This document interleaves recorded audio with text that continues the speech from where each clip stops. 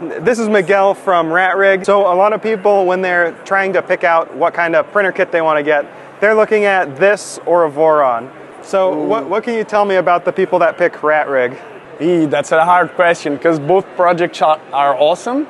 They both have the DIY market as a niche. Why would I recommend a Ratrig?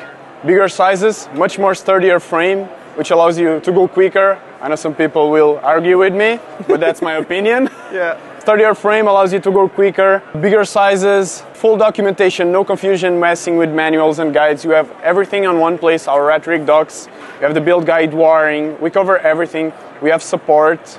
If you have any issue, you just contact us and we'll fix it for you. We'll help you. We want you to enjoy the process.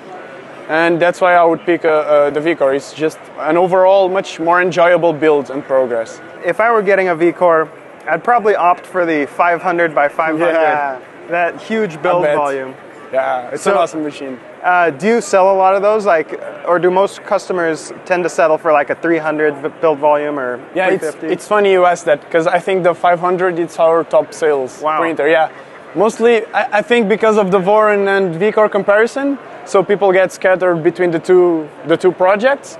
But when you want a big printer, you have no other choice than go with a Ratrig. If you go with a pre-assembled machine, I doubt you'll get the performance that this has at that size. That 500 by 500, how long does that take to put together?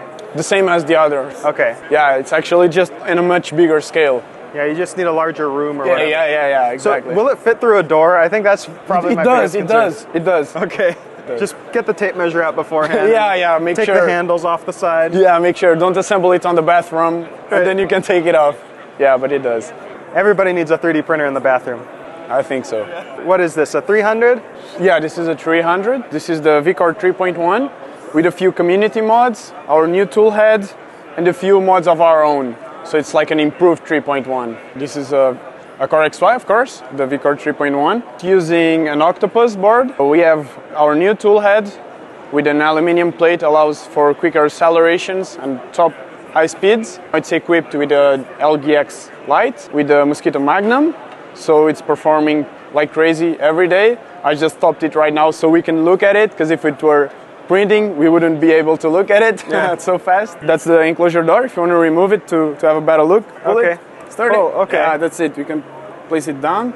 That's nice. That way you don't have to worry about the thing overextending. It's always on the way. Yeah. Right now, curiously, we also have a filter. We call it Red Pack. Yeah, it's a mod of our own.